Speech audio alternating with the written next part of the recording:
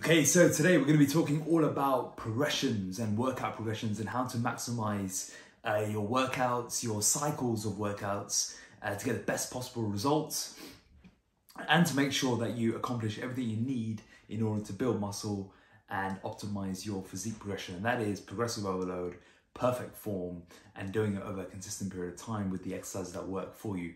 Now, progressive overload on paper is super simple. You either add more weight or add more load, and then there's multiple other ways, such as increasing or optimizing the tempo, doing it with better form, improving mind-muscle connection, multiple different ways which around the topic of milking the weight, which we'll come on to later in this video and podcast.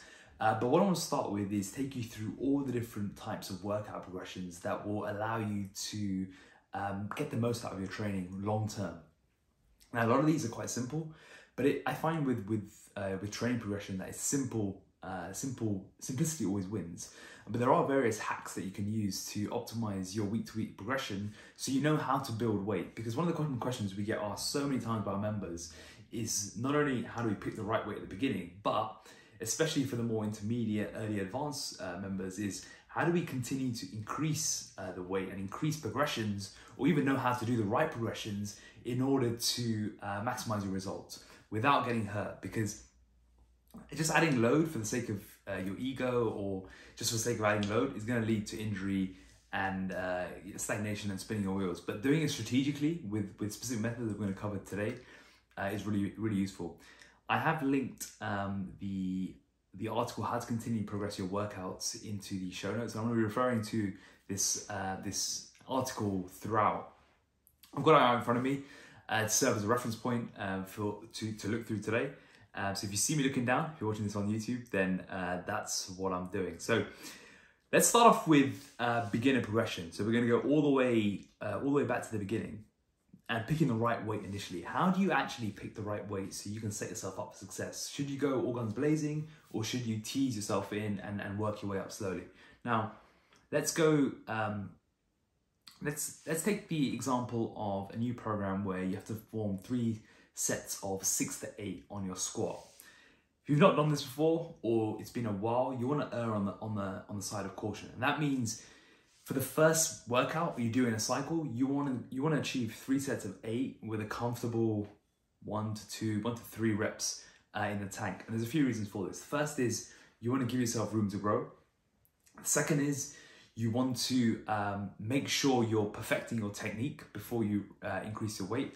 And the third is to make sure there's no risk of failure, because there's nothing worse than starting a program or starting a workout cycle when you hit failure on your first workout with that, because it's not going to give you the confidence to then improve upon it later on. Now, we know training close to failure is really important when it comes to muscle growth, but what we want to do at the beginning of a cycle is keep 1 to 3 reps in the tank. So your first set, let's say it's 3 sets of 6 to 8, every set should be hitting 8 reps comfortably, but you should be using perfect technique throughout, and you should be using you shouldn't be expending too much energy. Now, what this will allow you to do is over a 6, 8, 12, 16 week block is allow you to slowly eke up the load, slowly eke up the weight and the intensity to then get the desired results, but also keep you injury free. Most people, when they receive a new program, they get super enthusiastic, they're super excited. All that ends up happening is they'll go all out and max out on loading, and as a result, all that's going to happen is a plateau early on. So to set yourself up for success, you want to stay shy to failure and then ramp up the weight in slow increments. Now, you should be able to do this with a new program from anywhere from, I'd say, 2 to 6 weeks, depending on how cautious you're going to be. I would recommend ramping it up quite aggressively, but only when the technique is maximized. And what you'll find here is, as you get closer and closer to the sort of max potential, as you get closer as the weeks go by, you'll find that instead of it being 3 sets of 8, 8, 8, it should become 3 sets of 8, 7, 6, 8, 6, 6. And you'll see why we start to use rep ranges in order to allow progression to happen. Because what you'll find in most programs done well is there should be an assigned rep range where instead of it just being 3 sets of 8, it should be 3 sets of 6 to 8 as an example. What that'll allow you to do is take the pressure off a particular number. You know, for example, if you're always fixated on 3 sets of 8, what can happen is you end up doing whatever it takes, no matter what the form is, just to hit those 8 rep numbers. What can really work better, take the pressure off, is open up the rep range to 3 sets of 6 to 8. Now, if you can get all your working sets done in that 6 to 8 rep range, then by all means go for it. What many people will find is you will need to adjust this, and this is where things like reverse pyramiding can come into play. But we'll touch on that in a second. So if your workout calls, let's use the same example, you're doing 3 sets of 6 to 8. What might happen is over a 6-week period is you'll get 100 kilos for 8, 7, 7. After doing weeks and weeks of 8, 8, 8, you then start hitting workouts where you're doing 8, 7, 7. Then the week after that you do 8, 8, 7. Then maybe you get 3 sets of 8. Then you increase the load and you go 7, 7, 6. Then it's 8, 7, 7, and then it's 8, 8, 7. Now these are just random numbers I've put there which allow you to make that progression. But what you'll find is some people can kind of work towards the top end of the rep ranges. Others, like myself, what ends up happening is my reps will always drop off on subsequent sets. So even if my best ambitions are to get 3 sets of 8, it'll never really happen. Now, the exact reasons why this happens, I'm not exactly sure on the science of it, but what I found anecdotally is some people can work really well on waiting for that last set to hit the top end of the rep range before they move up a rep bracket. Others, like myself, will only focus on that top set, on that first set, to then dictate whether they should make progression. And the reason for this is, no matter what, that rep drop off will always happen. And if you know that's always going to happen, you'll stop beating your head against a brick wall, thinking you need to wait for that last set to come up in order to make the progression. One thing I find this works, this really did for me, is it got me focused on just that one set, and it gives you a level of focus that means you know you need to pour all your maximum energy into that one set, and you know the second sets, even if they fall off a bit, it's not the end of the world. So that's one example. I've actually got a workout log here that from a training diary a couple of years ago. Now, if you're reading the article, you can see this, but what you'll see, and I'll definitely reference this article, but what you'll see is week 1 was 95 kilos for 3 sets of 5. Week 2 was 97.5 kilos for 3 sets of 5. Week 3 was 100 kilos for 554, so it dropped off. And then I thought, okay, let me go up again. Then I got 102.5 kilos for 433, and I wrote brackets that felt heavy. Then the following week was 102.5 kilos, 444. Following week, 102.5 kilos, 544. Then I went up again, because basing on that first set, hit the top end of the rep range of 3 sets of 3 to 5. Went up to 105 kilos, 443. Then 105 kilos again, 445. And I wrote brackets, freak last set. I don't know what happened there. And then the last one was 105, 554. So I took it from 95 kilos at 555 over a 9-week cycle, and 105 kilos, 554. Now, some of that in the early stages of the cycle were just building up to strength potential. The last few weeks especially we're realizing a lot of strength gains. So as you can see, patience is the key. And there's a few weeks where I stick to the workout, I stick to the load, I don't change it. I'm just looking for those extra 1 rep here or there to maximize to maximize the weight before going up. And the best way to apply this to a new program is to always, quote unquote, break into a new program. And by breaking into a new program, you ensure you don't plateau too quickly. You will be working a little bit below your capacity, but it'll allow you to grease the groove of the movement pattern to then make steady improvements as you go along through the weeks. Now, I mentioned earlier reverse pyramiding. Now, if you're someone who doesn't handle weights across sets very well, a great option is to warm up to your heaviest set, then pyramid down on the last set. The examples I've given so far are when you stick to the same load throughout multiple sets. If you're someone who doesn't handle the same weight across sets very well, then what you want to do is you want to warm up to your heaviest set and then pyramid down. So let's say, for example, we've got the squat, 3 sets, 6 to 8. You might hit 105 on your first set for 8, but if you did 105 again, you'll probably get 5 or 6. So to keep yourself solidly in the rep range, you'll move down to 100 kilos for 8, and then you go 95 for 6 to 8, and you'll probably hit 8 as well. In this example, you'll remain in the required rep range and you'll work on improving your total workload week on week. So you've got two then indicators. You've got that first set, which is the one I really like. And the second thing, if that first set doesn't go up, then you know you've got that second and third to try and beat a different type of rep PB. So what it does when you implement reverse pyramiding, if you're someone who doesn't handle weight across sets really well, is you create more opportunities for progression, because you've now got that top sort of working set where you're trying to aim for a higher weight, and then you've got the subsequent back off sets where the focus is on is probably more on adding reps than load, but it just gives you more opportunities to progress. So where this is really useful, particularly this method of reverse pyramiding, is dumbbells. You know, a lot of people find that the jumps between dumbbells are sometimes too big. You know, you're going from 15 kilo dumbbell presses to 17.5 kilo dumbbell presses, which is very typical for a normal gym. That's actually an increase from 30 kilos all the way up to 35 kilos, which is nearly a 20% total increase. And if you were to do a jump from, let's say your workout is 4 sets of 10 to 12. If you do a jump from 15 kilos, where you finally hit the top end of the rep range, to 17 kilos on all your sets, you're going to find yourself going from like 15 for 12, 12, 10 to like 17.5 for 8 or 9, and then maybe 7, and then you're doing 6 and 5, and you're wondering how you're doing a different total workout. So what you can do is to break into a new bracket of dumbbells, is to introduce a new weight. So you might go 17.5 kilos for your first 2 sets, where you go 10, 9 or 8, 7 or whatever.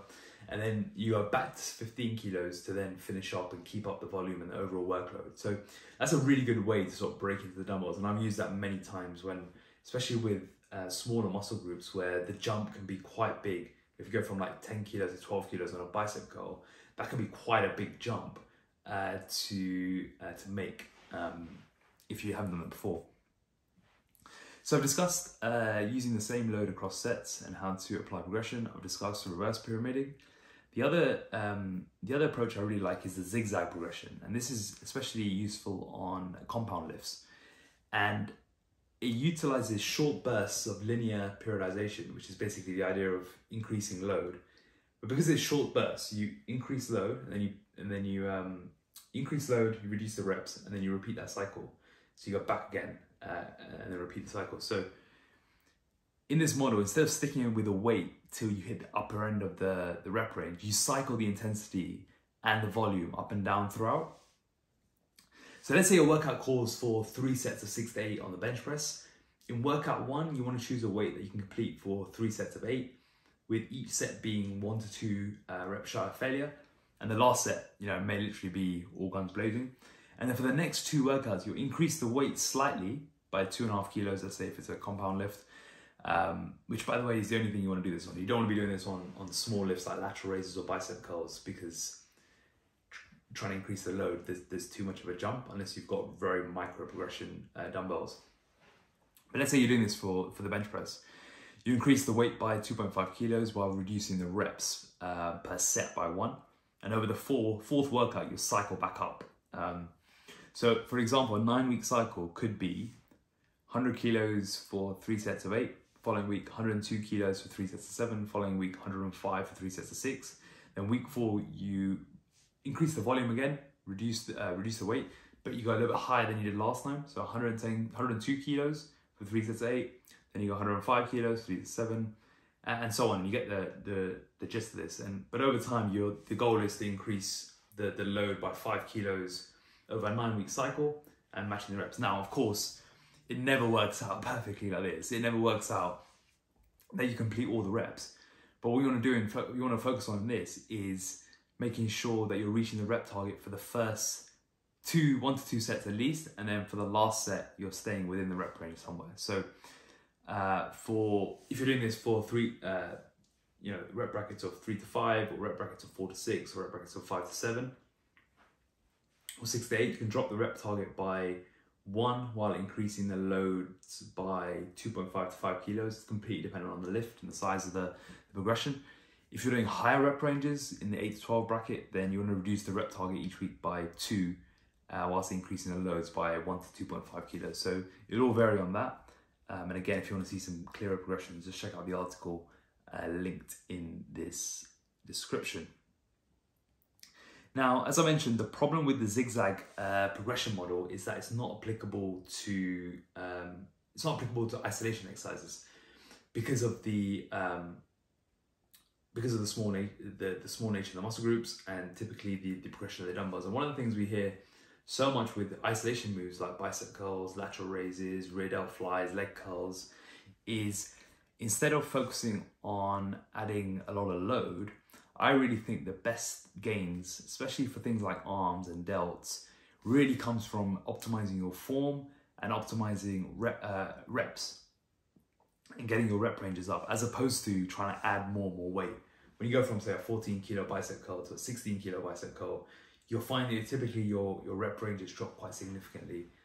But if you focus on just adding a little bit more reps over time and optimizing your form for the bicep curl, you're gonna get more gains as a result of it. And I actually find with the bicep curls, as an example, or lateral raise, if you really hone in on micro progressions over a course of a month or 2 months, the benefits you see really do compound. For example, I've not hit PBs in load for my bicep curls in ages, but I don't mind sticking with the same load, adding a rep here or there per month, because I know it's positively impacting my biceps. When you start chasing load with these movements, what tends to happen is you bring in other muscle groups, your joints start to take a massive hit, and you end up just getting either injured or just turning it into a different exercise altogether. So that's something you want to consider when it comes to isolation lifts. And for example, if you're doing 3 sets of 12 to 15 on a lateral raise, you may find that you start off with 5 kilos for 14, 13, 12, then you go 14, 14, 12, then 15, 14, 12, and you're literally adding like a rep here and there over the course of 7 to 8 weeks. And then when you've hit 15, 15, 14, or if you ever get around that, then you increase the weight by 1 kilo and you recycle right the way back down, and you start building up again. And what this requires is a lot of patience, but what it does is it'll really build muscle in these smaller muscle groups in a way that's much better than just chasing load only. And that's why in my own training, I've always taken an 80-20 approach where I focus on weight progression and load for my bigger lifts, but I don't really care if I make massive progressions in bicep curl, lateral raises, leg extensions, leg curls, etc. I'm looking more for the feel, I'm looking more for my muscle connection, I'm looking more for accumulated volume there, as opposed to doing that with my floor presses, RDLs, hack squats, etc. So that's another way to use the progression for isolation lifts. Now the next one I want to talk to you about is RPE progression. Now RPE progression is the rate of perceived exertion. Now just as a caveat, because there are schools of thought that this is a really optimal way to train, where you periodize your progression based on the number of reps you have left in the tank. Now this is great if you're super advanced and you know what 10 out of 10 means. The reality is for most people, they don't know what 10 out of 10 means. And so trying to, and the same premise, they don't know what 2 reps in the tank means. And because of that, using RPE progressions, I think becomes very skewed as a progression model. But I will just quickly run it through with you for those of you interested and those of you who may have heard about it before. So based on this RPE method, 10 equals maximal effort, so no further reps with perfect technique can be performed. 9 is close to all you can give, and it will feel near failure, but it won't quite be failure. 2 is when you start straining / shaking, and 3 is when the bar speed significantly slows down. So 3 reps in the tank. So that's 10, 9, 8, 7. And the way you experience these different RPE scales will depend on the person, but generally speaking, those are the way it works. Now for the most part, I think most people should be operating at around 8 to 9 RPE, but that's a genuine 8 to 9 RPE when you're starting to strain or shake on the last rep, or you're pretty much at failure and you know the next one is going to be hit or miss. You don't want to be doing many of those hairy reps where you're not sure if you're going to get it or not. I think that should be saved and that should be periodized. But for most people, that's why for most people I just say just go all out and just go towards failure, because Most people just need to experience what that feeling is without worrying about RPE. So if you come across programs with RPE, I personally am not a big fan of it for the average person. I think they should be safe for athletes and advanced bodybuilders, as opposed to sort of the more regular folk that we're working with, because until you know what 10 out of 10 genuinely is, it's very difficult to assign RPEs on a clear way. But if you are using RPE and you're a big fan of it, the way you can do this is to build up progression and intensity over the course of time. And something I used to do in my younger years, especially when I was more into powerlifting and power bodybuilding, is over a 6-week cycle, I start at say 2 to 3 reps in the tank, so an RPE of 7. I then go RPE 8, RPE 8.5, RPE 9, RPE 9.5, RPE 10, and that's like max out. Then I'll recycle. And if you think about it, all the progression models I've lifted so far are pretty similar in that you break in, you build up, you max out, and then you probably recycle. And some element of that works really, really well for people who have milked their beginner gains and now moving into sort of early intermediate, late intermediate, where they're looking to get to that next level, and they appreciate that it's not going to be the newbie gains that they used to have where you're adding weight every single week and you're making really good progression. Instead, what you'll find is you add weight, your reps go down slightly, you reach a peak and you recycle it and you go again. So I'll give one more example. If you're working in the 5 to 7 rep range, you start a cycle at 7 reps, you build until your first set is hitting 5. And then when you hit that 5, you can try and get as much as you can at that weight. You may try a load that then brings you into 4, but instead of then going down, what you want to do is you want to recycle it back up.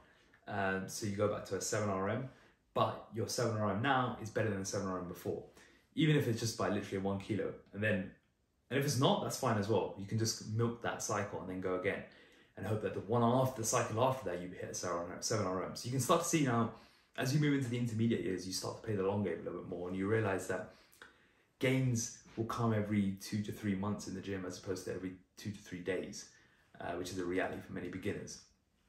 What you're focusing on here is long-term progression, where you'll be happy with adding an extra rep per month, per 2 months, per 3 months. I know for me now, for example, if I'm going for my RDL, I'm happy going from 155 to 150 for 6 in the next 2 months. For me, that's a massive win, because I know the idea of going from 155 to 155 for 5 is going to take me probably 6 months. But it's just understanding that the long-term progression play is where it's at for intermediates who want to build strength without getting injured.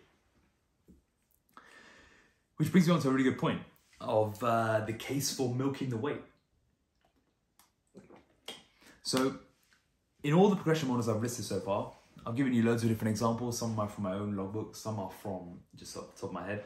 It's never clear cut. It never plays out as you want to play out, because life gets in the way, because stress happens, recovery gets impeded, all sorts of things can cause things to fall off the radar.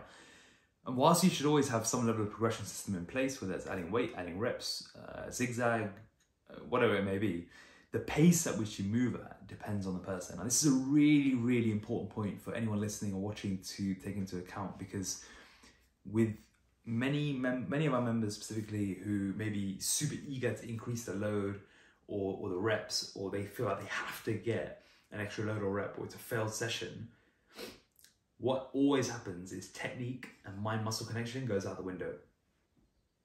This happens so often on things like leg presses, Romanian deadlifts, where it's very exciting to add more and more weight. But what you're not realizing is at the expense of speed that you're adding load, you're sacrificing mind-muscle connection and you're sacrificing form. And let's say, for example, the external form looks brilliant, but the internal form, and this is me making up a phrase, the internal form, which I'm referring to as a mind-muscle connection, that may have completely gone. You know, when you're doing an RDL and you can feel your hamstrings as you go really heavy 1 week, but then you add another 2.5 kilos too quickly, and suddenly you can't really feel your hamstrings, you can't really feel anything, and if anything, you're feeling your lower back more than anything, then you know, yes, it may look exactly the same, but internally it's not feeling the same. And the way to overcome this and the best strategy I found is the case for milking the weight, and this is milking the loads. So you stay at a weight and you milk a load and even a rep, load times reps, for what it's worth before you go up in reps or sets. Like there's sometimes I'll go in the gym for 3-4 weeks in a row and I hit exactly the same thing. And on the external facing observer, someone might be like, "Oh, you're just wasting your time. Are you plateauing? Do you need to change everything up?" No, it's milking the weight. It's getting the muscles and tendons and joints to all integrate together, because what happens is you want the tendons and ligaments to adapt at the same rate as the rest of the body, so it doesn't become a future limiting factor. If your muscles are getting too strong for your tendons and ligaments, you're going to get hurt. And I think one of the best ways to ensure you stay injury free long term is to dominate the weight, so it feels easy. It feels like you're completely in control. You own every single inch of the rep. You're dominating the load. That's when the gains happen, because at the same time, if you can make the first time you press 50 kilos is not the same. Someone who's pressed kilos, the best way to say this is someone who's pressed 50 kilos once in their life is not the same as someone who's pressed 50 kilos for 3 years. The difference in the look, the strength, the control, the mind-muscle connection, everything will be so different. Which is why it's so important to milk the weight. And I think it's one of the best things you can do for your training as you enter the intermediate years. Because any way you can place more stress on the muscle and make things harder, whether that be adding pause or slowing the tempo down or just feeling more mind-muscle connection, the better it's going to be for your muscle growth. So massive important point to remember there is that you don't want to do all these progression models have to go at their pace that they work best at, as opposed to just forcing it because you think the numbers need to work. But that's why I don't like pre-calculated programs. And one of the reasons why when people ask me, "Oh, what should I lift on the first weight, and what should I lift for week 2, then week 3, when week 6?" I don't know the answer to that, because you got to first maximize your form. I don't know how good your form is. Then you got to work it up till you hit near failure, and I don't know how hard you can train. And then you need to see how quickly you can get stronger. And again, everyone has different growth cycles, different recovery cycles, and as a result, they're going to have different levels of improvement here. So next thing we're going to talk about here is training to failure and how to incorporate strategic failure training for more intermediate and advanced trainees. Now, when we're talking about training to failure, there's two types. We've got the mechanical failure, which is when you physically can't move the weight any longer. Form goes out the window and it starts falling back on you. So think about the person who does the dumbbell bench press. That last rep, they're kicking their legs in the air, the dumbbells are falling back on them. That's mechanical failure, and you never want to do this. You don't want to reach the point where your legs are all over the place, your form's gone out the window, the bar's returning back on you. I think it's a very abused, and ideally you want to stay away from this. And the other is technical failure. And this is the point at which another rep with perfect technique is not possible. This is where you want to be striving for, is reaching technical failure. Now, if you're a beginner, just aim for that.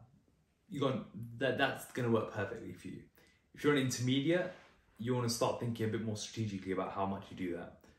If you're advanced, you definitely want to be more strategic about that, because going to absolute failure, technical failure on a hack squat, it's very different as an advanced individual versus someone who's starting out. The recovery demands are going to be much, much different. So if you are someone that's going super high on intensity and you're an intermediate advanced trainee, that's going to take a lot out of you. So you probably need to manage your volume, and as a result, manage your frequency. Remember, they all work on a triangle. You've got volume, intensity, and frequency. If you increase one, you need to decrease another. So if you're going to go higher in intensity, which is going closer to failure, using more intensity techniques like drop sets, failure, cluster training, whatever may have you.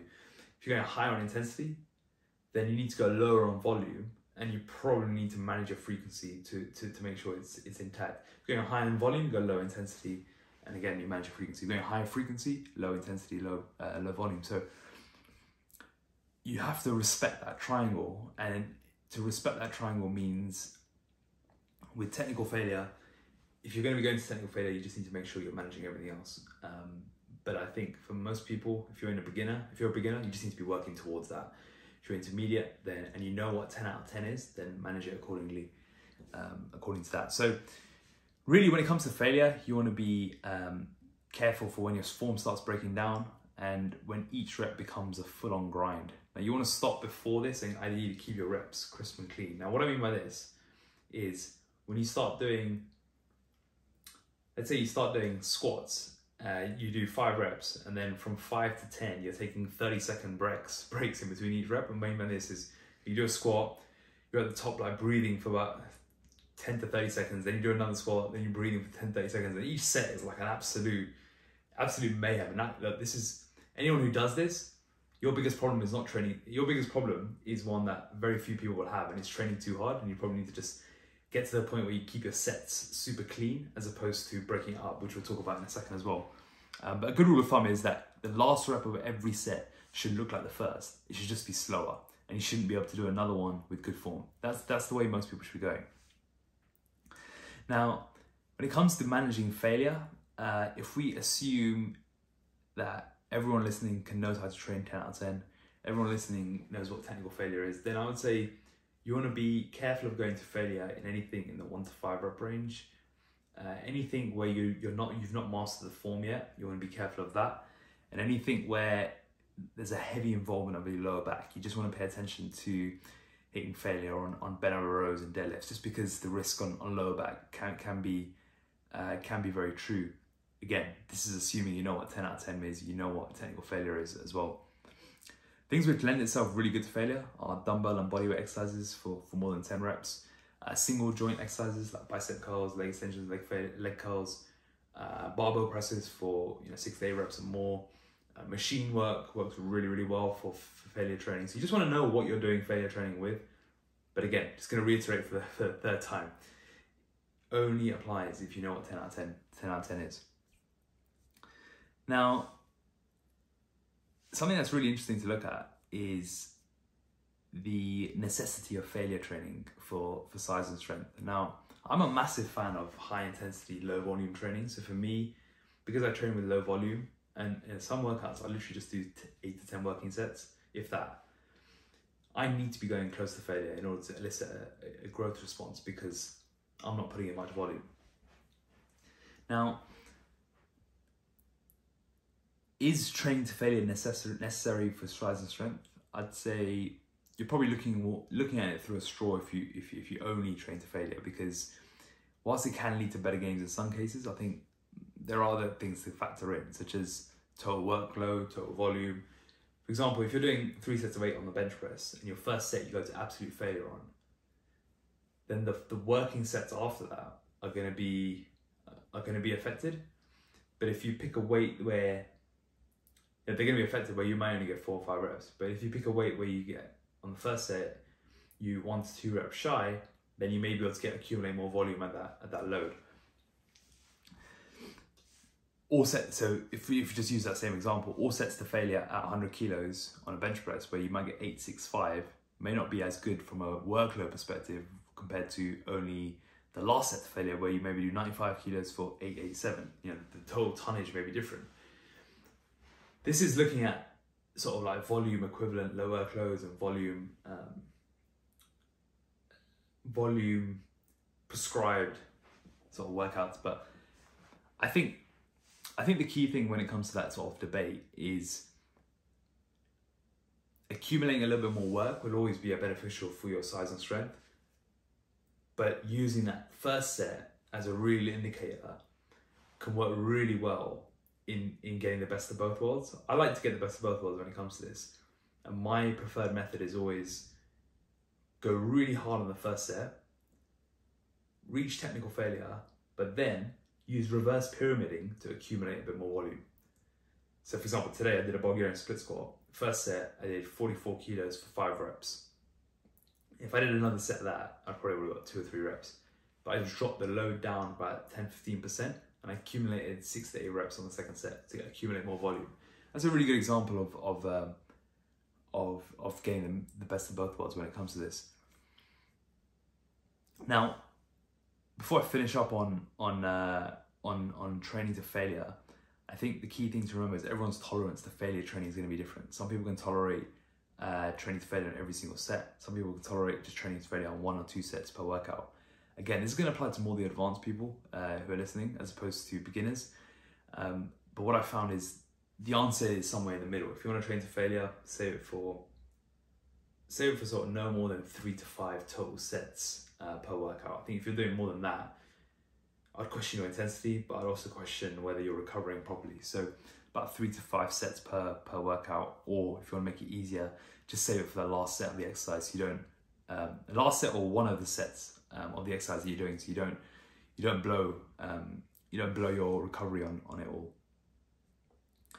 Good way to think about it actually is anyone who's done multiple sets to failure on in the squat or the deadlift will know the next day when you wake up and you feel like you've been hit by a truck. That's just the high level of systemic fatigue that you've accumulated, and you want to watch out for that. So if you're experiencing that, you probably want to either dial into how you're using failure, or dial into your volume or your level of intensity. So just tune into these variables a bit more when you are feeling like this. Now, when it comes to strategically incorporating failure training,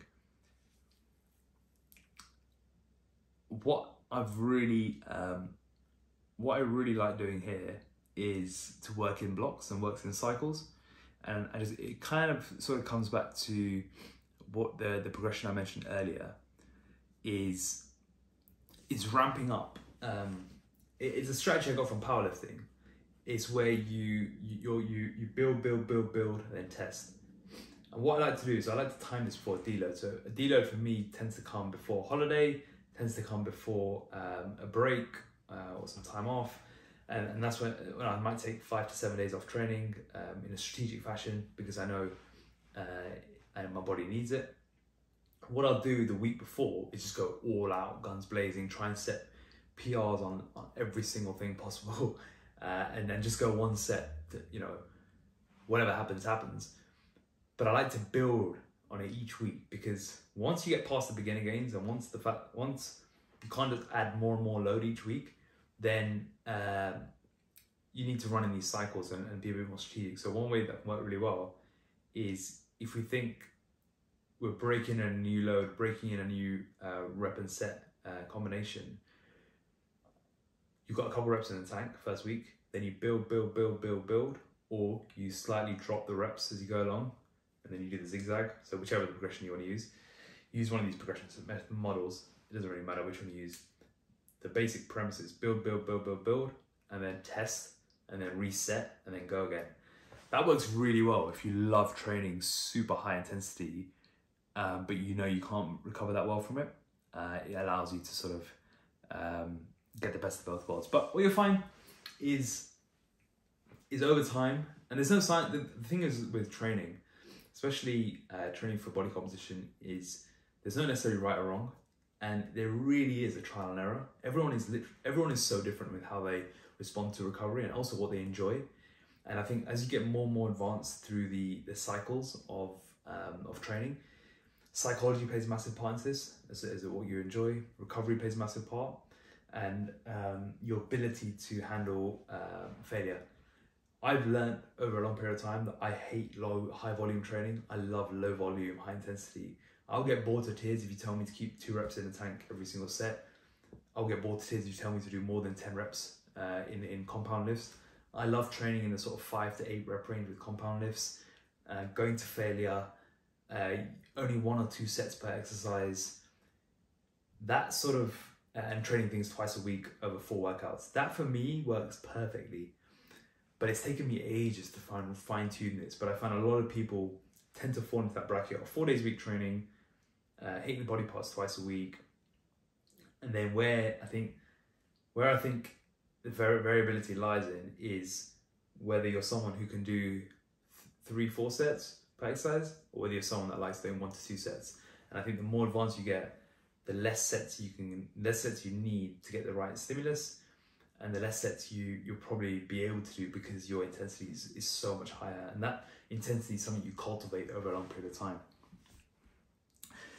And that takes me on to another thing, which will have a massive impact on how you recover, on how you feel, and how you progress. And For the most part, it comes down to picking the right weight. All too often when reviewing a training log, I'll see 10 reps written as 5, 3, 2 rest pause.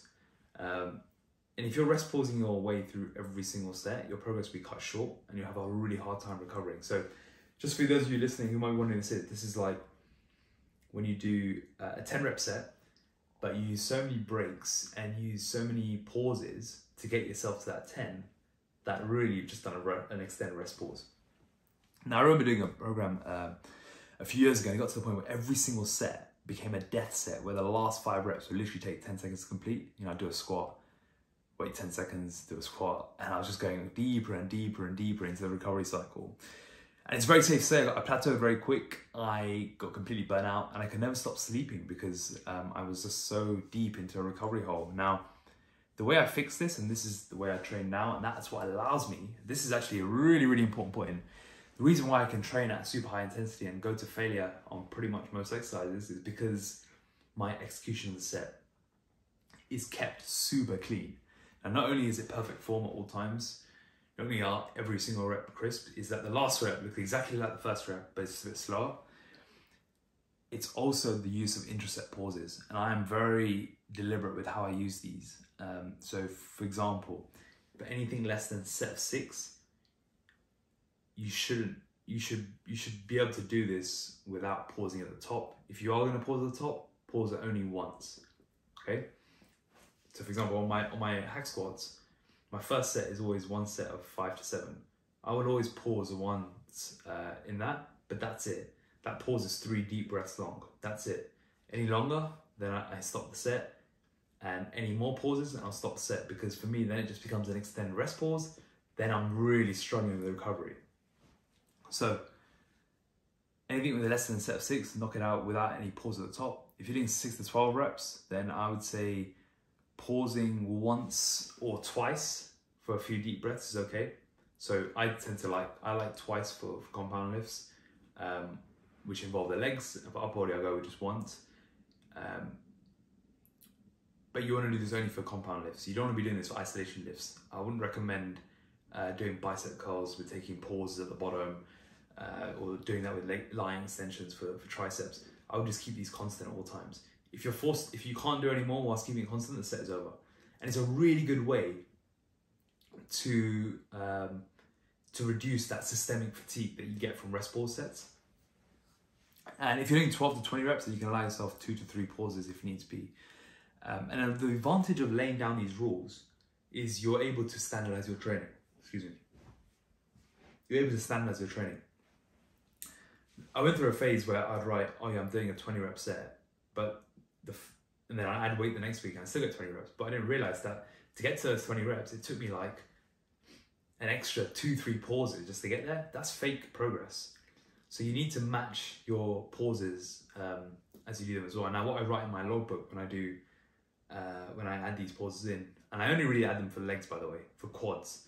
I think for everything else, you can just do them constantly.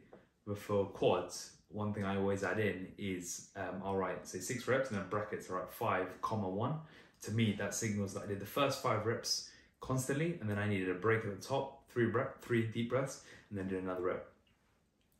In fact, as I'm speaking about this, I think apart from quads, I can't think of any other muscle group you really need to use this on. And I would try and keep the rest as constant as possible with the tempo that you're using. So control eccentric, straight up again, contract, and then control again. These rules will make you work the muscle much harder because you won't be giving them a break, and it will allow you to manage your systemic fatigue. Because remember, if you're doing one set of 10 on a squat with 100 kilos with no pauses, then 3 weeks later you're doing 110 kilos but using 5 pauses to get there, is that really progress, or have you just extended a set and using a different intensity technique? So that's definitely something to consider when you're building out your programming for training.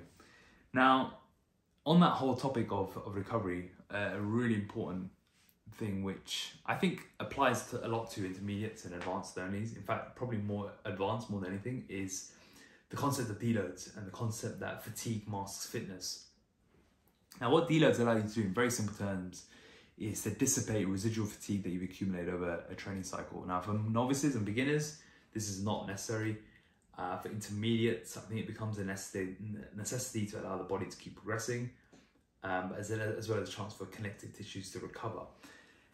Because after the deload, you should feel great, you should be feeling stronger and going into the next cycle. But it's very dependent on the person. Now, I think for most people who are training very, very hard, who are training all out, who aren't leaving anything on the table, anywhere between, I'd say 6 to 12 weeks is a really good place to be.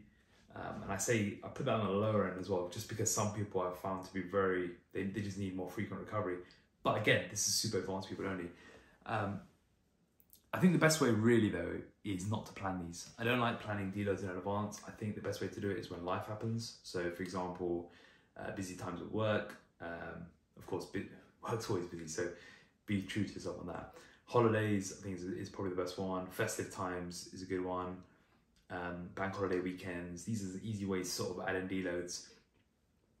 I think if you're feeling run down, if you've been pushing too hard to failure recently, if your joints are starting to hurt, if your appetite's starting to go, these could be some reasons for deload. But I'm not a big fan of planning them. I think it's better just go with what your body says and do it accordingly.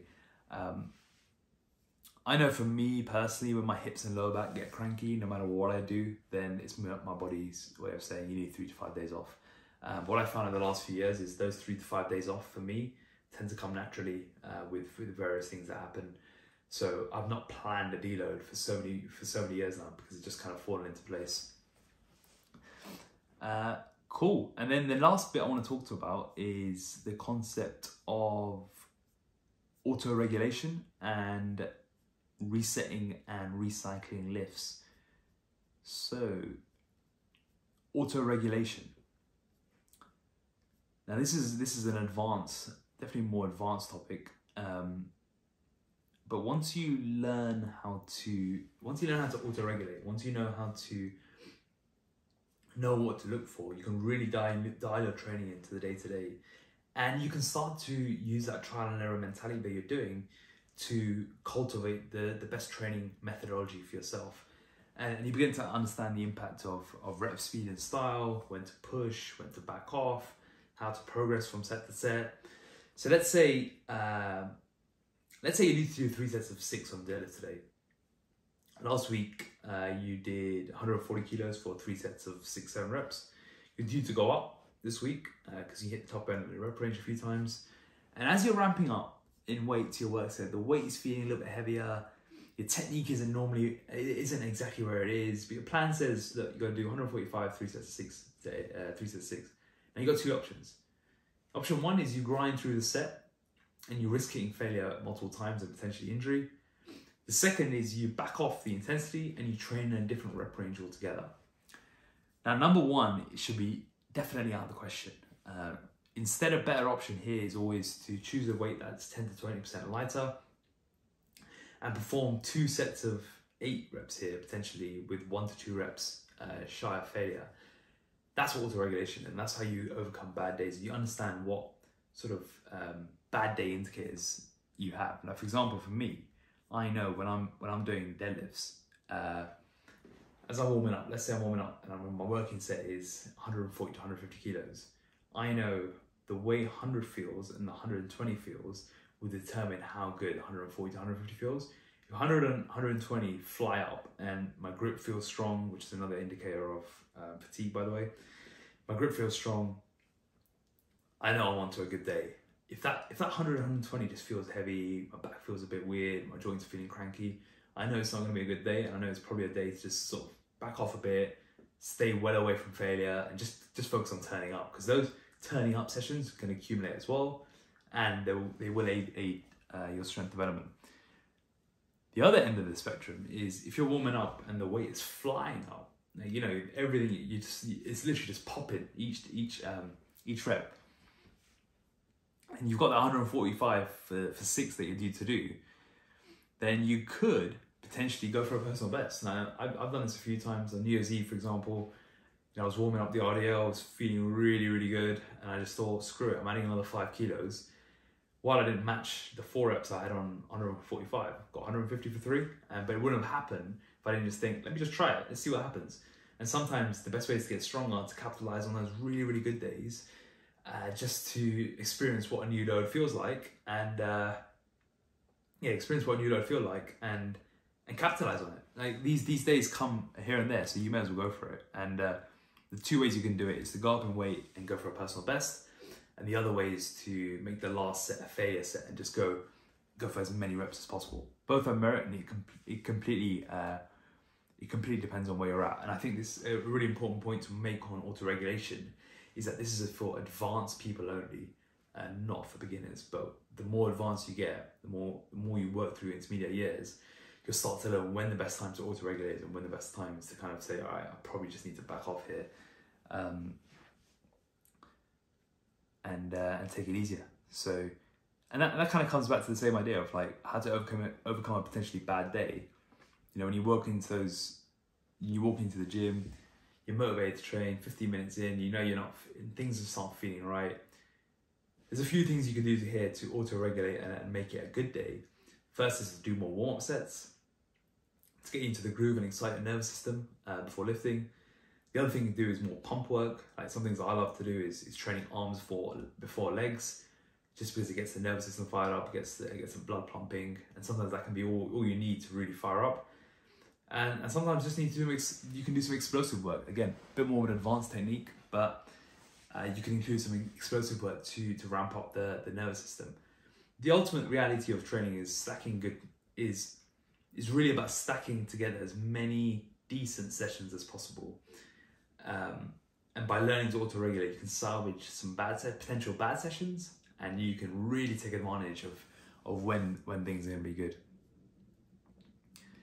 So to finish up on, we're going to talk about plateaus and resetting the bar.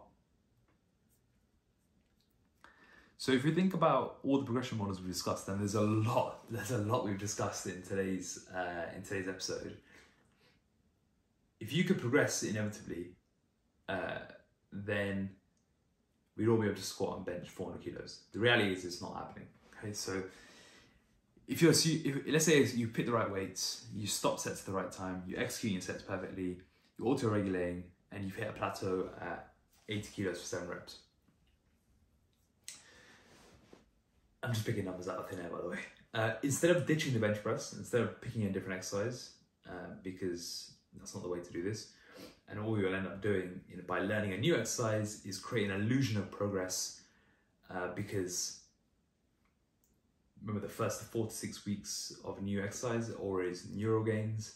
The muscular gains always come after the first 4 to 6 weeks. So if you're chopping and changing your program every 4 to 6 weeks, you're actually doing yourself a disservice, and just all you're doing is experiencing a lot of fake progress. The best method that I found to work is to just reset the exercise by reducing the load 10 to 20% and working your way back up. It's been a common theme throughout this podcast is build, max, reset, go.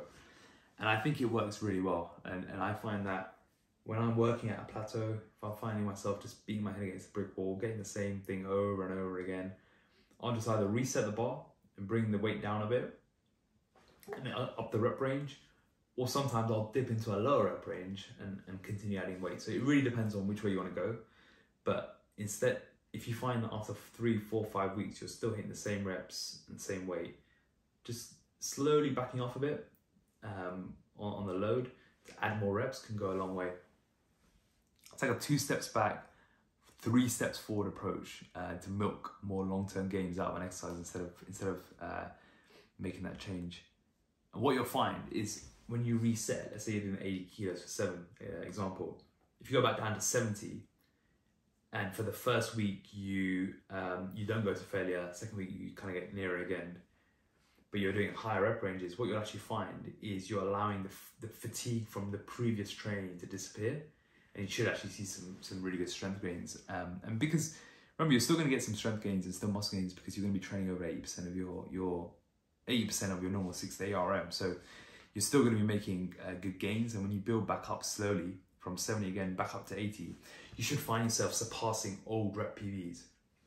That's another way to do it, because remember, it's not always about your top end rep PR, but also the rep PRs that you see yourself building on along the way. So this method can work really, really well as an intermediate lifter to continue to make progress. And I think you'd be surprised how far you can take this. I did this pretty much for years. Is work up to a weight, let's say 80 for 7 is you maxed out, you recycle back to 70, then you're doing 70 for 10 to 12, then you come down, so you go up in weight, slightly down in reps. Next time you're 80, you're actually doing 8 or 9 reps, then you hit a plateau at 82.5, you recycle again, go up, recycle again, go up, recycle again, just keep repeating that, rinse and repeat that cycle. And the strength gains will just accelerate really, really quickly. So definitely one to consider, and the patience will pay off. And another way to do it instead of just resetting the bar is to explore different rep ranges. So if you're always in the 6 to 8 rep range for the last 12, 16, 20, 24 year, you may just think it's better to now try the 4 to 6 rep range and see what happens in there. Or you can go in the 8 to 12 rep range and see what happens in there, depending on how your program is laid out. Ultimately, everything's going to work. You've just got to really be attuned to what you're doing and stay self-aware so you understand how your body's working amongst all of this. Now, before I go, so I know there's been a lot to take in on this episode, and I didn't expect it to go for almost an hour long, but just a final touch point is on indicator lifts. And when it comes to training, you want to be focused on the 80-20 rule, which is that 20% of your exercise is going to give you 80% of the results. Those 20% of the exercise for most people are going to be the big indicator lifts. If your big indicator lifts aren't progressing, nothing you're doing is worth doing. So muscle building is a slow burner. Muscle building takes ages. Muscle building is not for people who want quick fixes. It's going to take a lot of time, a lot of patience. Like all the different progression models I've written should all be taken with a 6, 12, 24, 48 month view. Because remember, with fat loss, you're going to see results every week, every 2 weeks. With muscle building, a jump in the scale can mean anything: fat, water, glycogen, maybe a little bit of muscle. So you've got to focus on performance, and you've got to focus on these progression models. And if you have a key indicator lift for upper body push, upper body pull, lower body push, lower body pull, then you have an extra level of focus to apply these progression models that I've described in today's episode to your training. And then what you can do is you can set yourself 12-week quarterly goals to make gains. So when you go from that build test mode, that every time you test it, it hits a new high. So I hope that helps. I would highly recommend reading the article that comes with this. It should help contextualize some of the examples I've given. If you found this valuable, let me know. It's one of the most passionate topics I have around training. And yeah, happy training and keep crushing it.